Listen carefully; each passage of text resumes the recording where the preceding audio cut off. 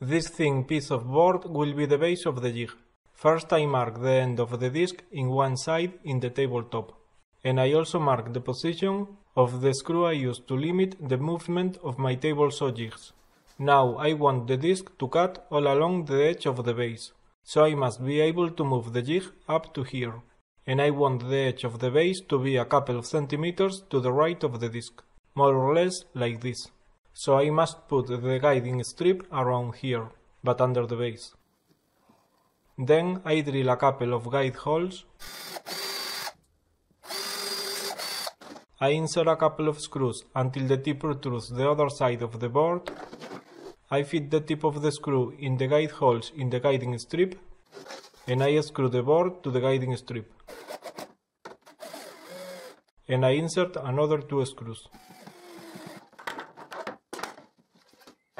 And well, it looks like I didn't screw the board in the right position, so I cannot cut all along the edge of the base. I could remove the screws and change the position of the board, but let's see how much board I can cut, and I will get rid of the part of the board I couldn't cut.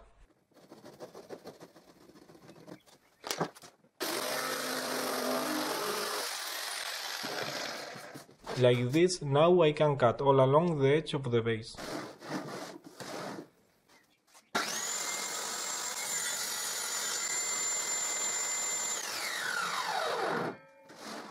And like this, the edge of the base is against the side of the disc.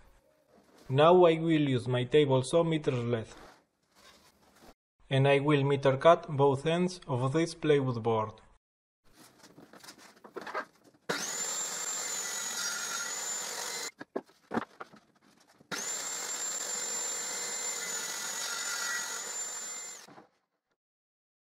And I cut 2 identical triangles.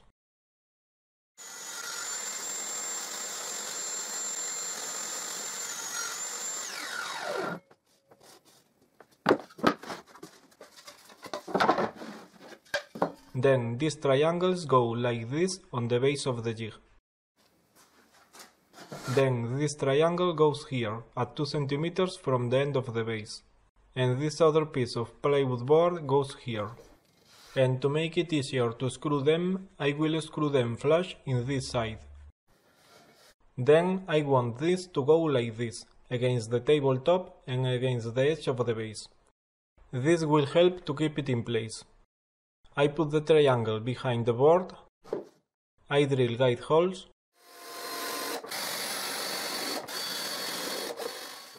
and I insert the screws.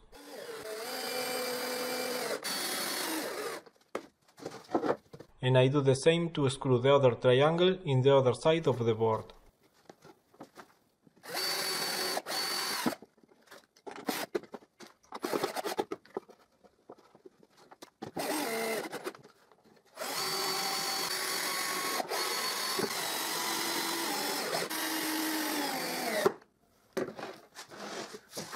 So now I have to screw this to the base.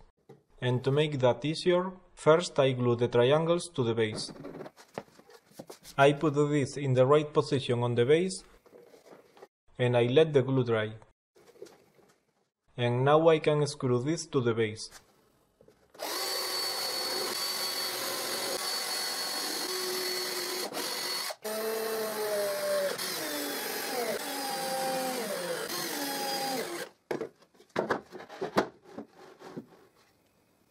Now I could cut the front of the jig, but first I will check if the board is perfect at 45 degrees with the base, and in this side it is perfect,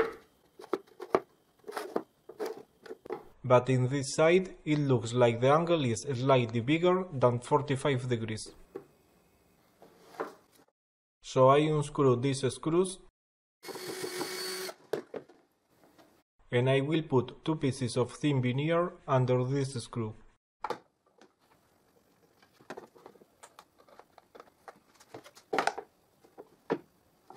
And I put just 1 piece of veneer under this screw.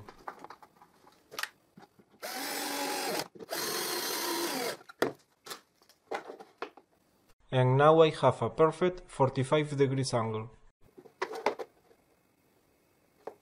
Then, now before I cut the front of the jig, I will put this strip. I will put it at some centimeters from the edge of the board. And it must be at a perfect 90 degrees angle with the edge of the jig and with the disc. I must make sure the first screw is away from the disc direction. Then I drill guide holes and I insert one screw.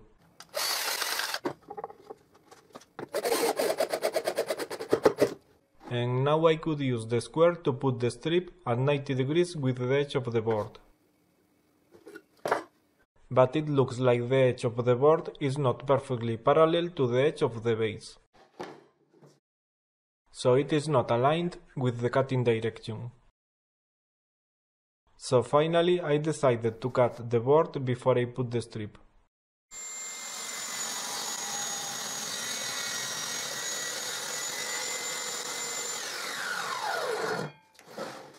But now there is not a nice edge to set the square. But I can set the square both against the tabletop and against the surface I have just cut. So like this I can put the strip at 90 degrees and I screw it.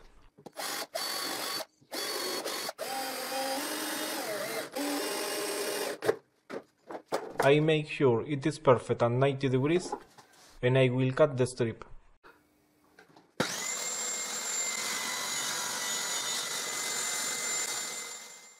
But the height of cut is not enough to cut all the width of the strip.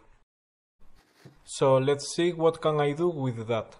Anyway, soon I will upload a video about how to modify this jig so it has more height of cut.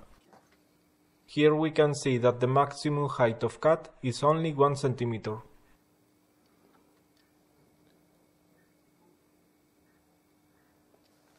Now I will drill a hole so I can install a clamp to hold the pieces I will cut with this jig.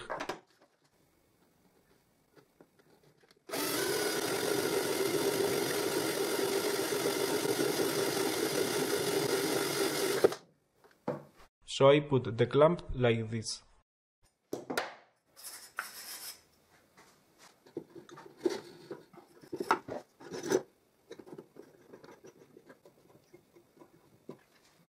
And I will put there some wooden blocks to keep the fixed jaw against the back of the board.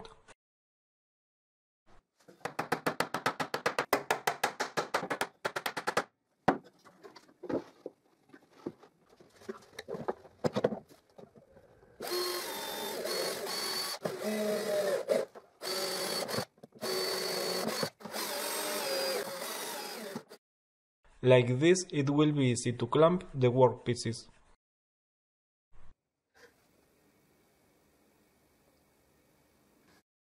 Now I have these 1 centimeter thick boards, and I will use this jig to cut them. Another problem is that if I put the end of the boards against the tabletop, I will lose a long piece in the end of the boards. So I need to move the boards up to cut them right in the end. And to cut them all always in the same position, I must put a stop block. So I will screw this small block to the end of the strip.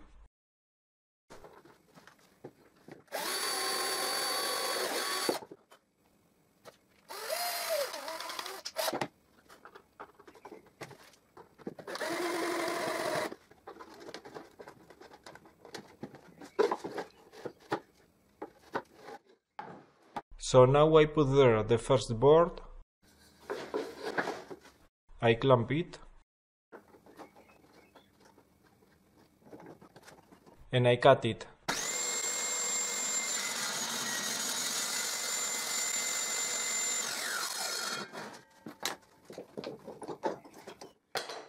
Now I cut the other end of the board, and like this I cut all the boards.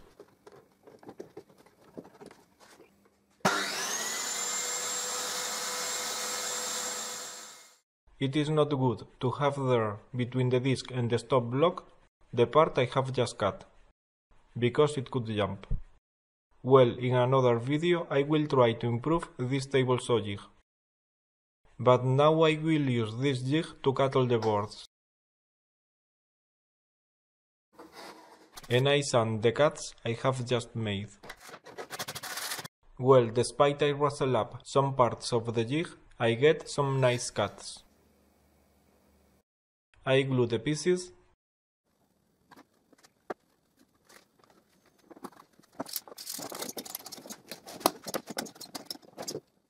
and once the glue is dry, let's see how these joints look. Well, not perfect joints, but they are quite good. I am sure after some sanding and after applying some varnish, these joints will look great. In the next video I will use this table saw jig to make a box, and in the next one I will try to improve this jig so it has more height of cut. Thanks for watching.